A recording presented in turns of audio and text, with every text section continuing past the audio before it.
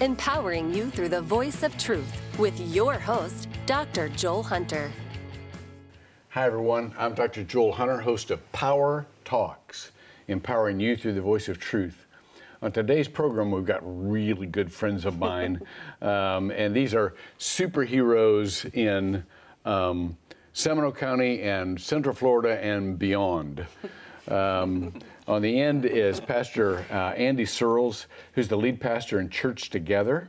And then to my immediate left is Vicki Martin, who is the executive director of Christian Help. Let me tell you just a little about them before we begin.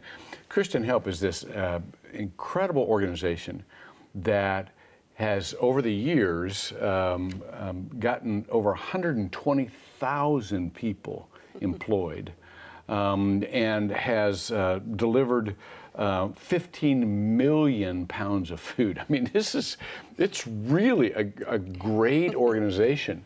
And I want to have Pastor Andy on because Pastor Andy is my model for a pastor that's really involved in the community. He is the chaplain of the Orlando Soccer Organization, chaplain of the Castleberry Police. He does youth sports. He's just always out in the community. And so not only is he a local church pastor, but he models for his church how to make the whole community better. So thanks for coming on, y'all. Oh, thanks for having us. This is so great. Let me go to you, Pastor Andy, first. I'll buck the system. You know, it's always ladies first. But, you know, I'm a rebel. We'll save the best What for can I last. say? You know, beast before the beauty or something. We're off to a good start. So you were raised in England. Yes. Grew up in England and educated in England. When you came here, did you bring over with you, I guess what I'm asking is, do churches in England have a very strong social approach to their faith, or is that something you kind of kicked into when you were over here? Is that how did you get oriented toward that? Sure. I think the church in England is a very different kind of church than over here, primarily because of the secularization that surrounds it. So when I was in high school, I was probably only one of 4 or 5 Christian students in my high school. Wow. So I kind of functioned as a minority there. So the church at that time was having to ask questions of relevancy and what's our voice, what's our place, those kind of questions.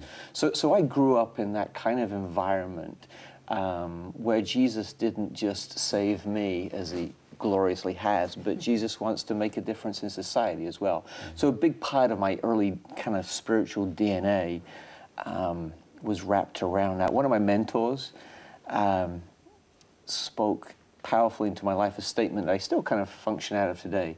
He said, find a need and meet it, and find a hurt and heal it. And that has really become a mantra for ministry for me. That's fantastic. Vicki, how did you get started in this whole, I mean, this is you're the head of a terrific helping organization, but how did you come to be where you are? How did God develop you into this very caring but administratively capable person? Thank you. I don't quite know where it came from, and there's parts of it that I do. I remember my parents hosting people in our home from an early age. So when missionaries were in town, we often had them over. So I saw serving modeled before me. And I suppose out of that was some of the, just what seems natural to me to just help people. I mean, I love people, want to be around people. And when we happened for a time to be living in Oklahoma City when I was about 12, I just decided that I thought I'd go to the local hospital there and become what was called then one of those local candy stripers where you help people. And I just loved it. I just wanted to help people. I don't know. And so again, I'm sure that's from my childhood and from the Lord as well. But I would go there and just serve in the pediatric ward, and I would work one shift, and I'd call my parents and say, don't come get me. I'm going to stay another 8 hours. And so to me, it was just natural. Like you just help people. And so I've just kind of done that. the rest of my life. And in my adulthood, as I continued to volunteer, Christian Help was one of those organizations that I did serve at. But that was long after I was a client there originally. So I was not always able to be a giver. I was a receiver at times too. Wow. Tell us about that. And so, yeah, I was an adult and I was working, but I was a victim of circumstance and also at my own hand as well. And so just through some bad living and bad choices, I was in a great place of need with 2 little boys, and I was not able to purchase my own food, and we didn't have Christmas, and there's just a lot of need going on, a lot of mess. Yeah. And so I was a resourceful person and a creative thinker, and I had some real drive in me, and so that spurred me on to look and see how could I solve this problem and what could I do to move forward. And Christian Help was one of those agencies I found. You know, I've just observed over the years that the people who are the most compassionate have either at one time in their life needed compassion or who have loved someone who needed compassion. So this, let's go back to you, Pastor. You deal with people that most of us don't deal with when it comes to like first responders. I know you've ridden around in police cars, you know, and what's that like? I mean, how do you serve and minister to the people who are in crisis situations and probably have gone through some, you know, post-traumatic stress cycles? How do you do that? Well, I think the first thing, you know, as Vicki mentioned, is we just got to keep our eyes open to the pain, and being involved with the police department gives you a lens on society like nothing else. You know, so we kind of ride along, we respond to calls, we see problems. And the police are trained to do that. Their job as law enforcement personnel. They're there to keep the peace. Whereas I see my job to bring some peace, right? And so I think that's one of the primary questions that I'm asking in this role is how can I bring peace to these situations? Sometimes that's a very practical response to a physical need. Other times it's just sitting and listening and loving and hearing and bringing peace in that way. Vicki, let me come back to you because Pastor Andy is involved probably by definition of what some of his roles in some more of these dramatic traumas, but you deal with people who are in day-to-day trauma. I mean, kind of ordinary, ongoing, cyclical, just tough times.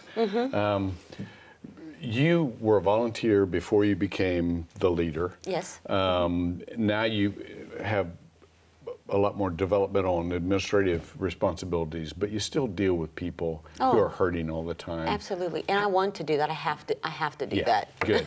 You got to be a player coach, don't you? Yes. So what are some things that all of us need to remember when we're dealing with hurting people? Because all of us in our everyday life run into hurting people, and I hear a lot of people say, I just didn't know what to say. You know, I know they were going through a rough time. I just didn't know what to say, so I didn't say anything.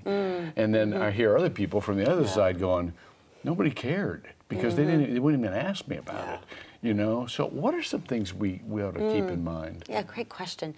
I would start first with how you phrased it, in the fact that they are people, and they're people that are hurting. And to just remember that and to be fully present with them, to look them in the eye and to genuinely care about them. It cannot be contrived. It really has to be genuine, and that will be felt and seen, because I believe that that's so much what everyone needs, all of us, you know, that we want people to be genuine, that they really care about us. And so then I would also say to listen before lecturing. Let people have that safe space to truly share without judgment how they're feeling about their circumstance. And sometimes, depending how they got there, there's anger, there's shame with that, there's low self-esteem, there's a lack of confidence, there's a sense of betrayal, whatever it is, but give them that right to just express that, whether you agree with it or not, before you dare try and step in with solutions or to put your life upon them of what you want for them. Yeah. I recommend a partner approach, like, you know, what do you need, or how can I best serve you or help you through this? And so a lot of patience is required, some accountability, you know, but to just be there for them. I often liken it to a grief process, that there's stages that people go through because they've lost something, whether it's a self-respect, whether it's a job, whether it's an income, whatever it is, there's a loss going on there. And so give them, again, that safe place and that right to go through the stages of that, but to be there for them. Sometimes we enter in and it's like, wow, I didn't think this was going to get that messy and that complicated, and I really just wanted, like, you know, two minutes with you and I'm kind of out of here. I'm in over my head, you know, kind of thing. And if that happens, then again, you know, lovingly step away in the sense of maybe you are beyond your knowledge base or something, but point them to resources. Again, try and be proactive, because it's an alone journey, and people need somebody that just there with them. You may not have all the answers, but just go through it with them. But sometimes they also can't think for themselves because they're so deep emotionally that as much as we can help them put one foot in front of the other, like to think it through, and what about this, and you know. Well, I know Christian Help is known mainly for its employment connections and helping people get the kind of work that they need or that they're good at. What else? What's kind of the spectrum of the folks that you serve at Christian Help? Yeah, great question, because it really is everyone. Because one, we're not just limited to our physical location as far as the requirement of services. So we get people from all of Central Florida, and also because you do not have to qualify, you don't necessarily have to be impoverished to receive services. We get literally an entry-level worker all the way to somebody that's an executive with somebody with a master's degree. And so we get people that are basically, what I say, the smartest ones in the rooms, who have figured out that I can't do this on my own, and so I'm going to go somewhere where they do it on a regular basis. So there are people that just are saying, you know what, I don't want to do this alone. Just help me find a job, help me locate the resources I need. And a lot of times, while they never directly ask for this, everybody, regardless of the type of person that they are, regardless of education, experience, knowledge, they are somebody that does want to partner in the journey. That says, come alongside me, teach me what I don't know, just be there for me. And so that encouragement piece is really huge. You know, but it's all types of folks, and sometimes people that we would expect, and other people that you would be surprised to find in our lobby. But they're the ones that have said, I raise my hand, I need you, and we're the ones that are extending our hand back and saying, good job. Good, absolutely, absolutely. Pastor Andy, you have, I've got a discussion for a local church pastor. I was a local church pastor for almost 50 years, and so I so admire what you're doing. And I've been to your church, and you're a whale of a preacher. I love your preaching. It's awesome. Whale of a preacher. Big of a whale. Whale of a preacher. Huge, effective. Huge, that's right. Just clap. Huge, to be reckoned with. But how does your church let you go do all this stuff? I mean, a lot of churches have this gravitational pull. You're our pastor. We need you to, you know, do just local church programming before you go. How did you arrange a congregation? Now, I know you planted the congregation. But how did you arrange it so that they don't just see themselves as having exclusive rights to your time? Well, I think we did have a huge advantage that we started the church, and we started the church with like-minded people, and that allowed us to build a culture, right? And a big part of who we are is that we're not effective as a church if we're not serving the community. It is incredible when God transforms a life. But that's not where it stops, that's where it starts. So we've really kind of begun with the end in mind. And somehow it's amazing how God kind of reverse engineers that process, right? That people will come and serve with us because that's such an attractive value in our society, and they will come to know Christ that way. So creating a culture of service has been so important for us. And then, you know, things that we measure and celebrate and affirm are probably a little bit, I know they're different from most churches, right? Our scoreboard isn't how many people in their pews You know, what does our offering look like? Our scoreboard is, our grades getting better in the school? Is crime going down in the city? Wow. Our house prices going there up? you go. That's Those unique, kind isn't of stuff, right? I love it. Because then we know that we're fulfilling this great commission that we've been given. Oh my goodness, that's so great. Yeah, if we could just get off the nickels and noses thing, Yeah. you know, and get into. Let me ask this to both of you at once, because you guys, I see. Everywhere I go in this community, there you are. I mean, you're like all over the place. Yeah.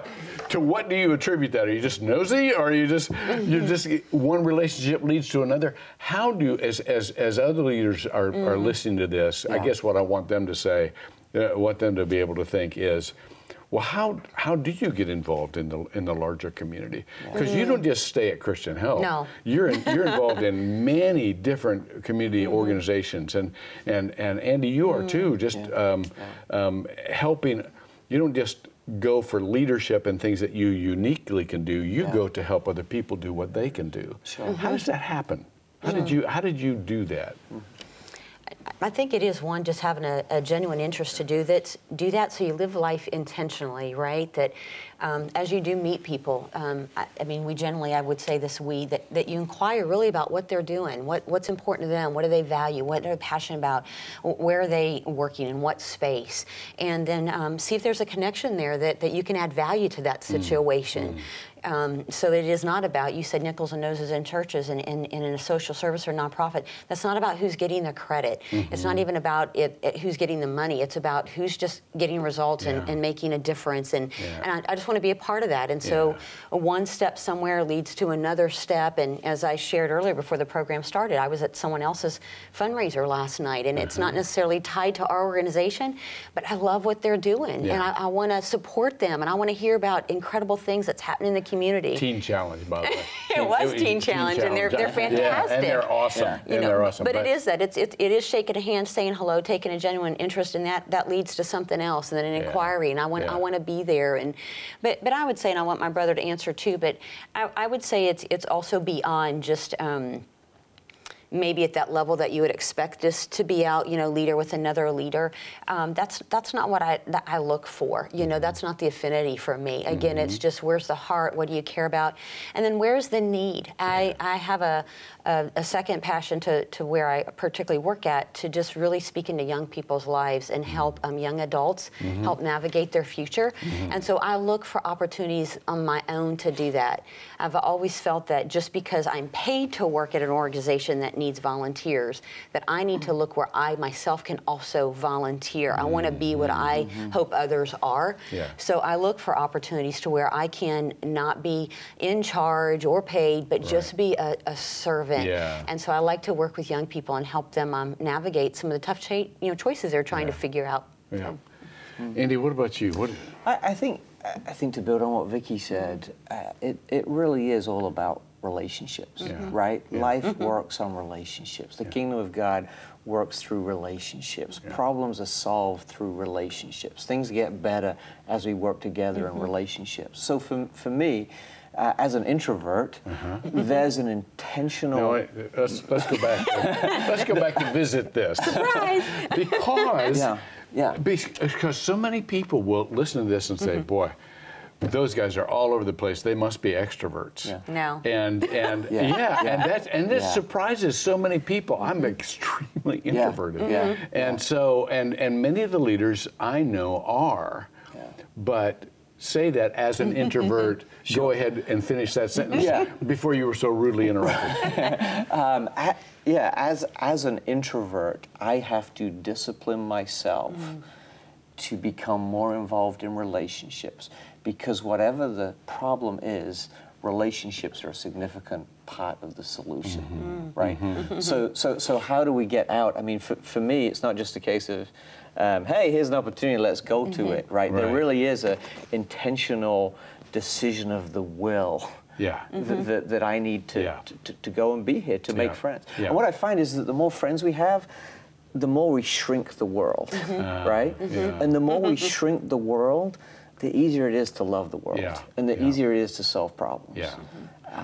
I think Vicki said the word add value. I love that term because when you care about people, you don't need to manage their lives, but you want us to add something, just a piece, just a, you know, something that may be momentary even, but it makes their life better. And I think many times when I'm interviewing folks who have accomplished a lot, and you guys have really accomplished a lot, sometimes when people are listening, they think, well, I could never do something like that. Look, these guys are, you know, off the chart, you know, big deals, wearing capes, you know, and in their mind, and not in your minds, but in their minds, I could never be that much help. But as I know you two, and as I hear you talk, you don't think you're a big deal.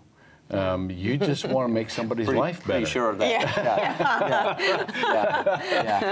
Well, and Joel, to pick up on that too, one of the things that I love, and this is to honor you and celebrate what Community Resource Network is doing, I love the simple help email that I get every Sunday night. And honestly, I've been trying to follow that. And for me, that is just a... You know, everything significant starts with a small step. That is a small step that anybody can do. For those of you who are listening, go, what is it? Just go to simple.help on your web browser. You don't need a com or a net or an org or anything like that. Just simple.help.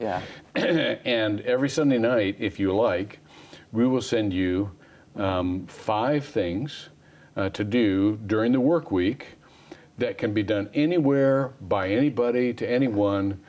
But the cool thing is we're all doing them together in our own realms, and it just makes the world better. It does. I mean, the whole key to my life these days, as I you know, kind of go into this last lap of a season here, is I run into a lot of people who go to bed at night and say, I wonder if the world's any better because of me, you know? And to be able to do something every day and go, well, it isn't that part, you know, just people need something concrete that they can look back and say, well, I made it a little better. You know, I didn't save the world, but I made it a little better. What would you say, each of you, is really the secret to serving others? I mean, it's been woven through a lot of your responses already, but just to crystallize it, as you're, if somebody came up to you, if a child came up to you and said, how do I be a good servant to other people? What would you say? Smile. Okay. Start with a smile and look at people. I mean, that is just so huge, that people sense that joy in you that you want to give to them, and that it immediately says, you're somebody. You're worth something.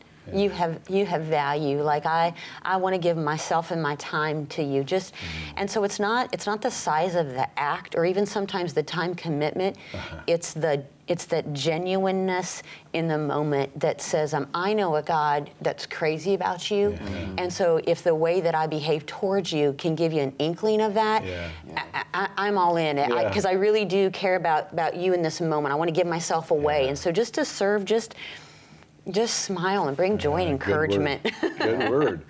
How about you, Andy? Yeah, I would say the motivation for me is first knowing that I am loved, right?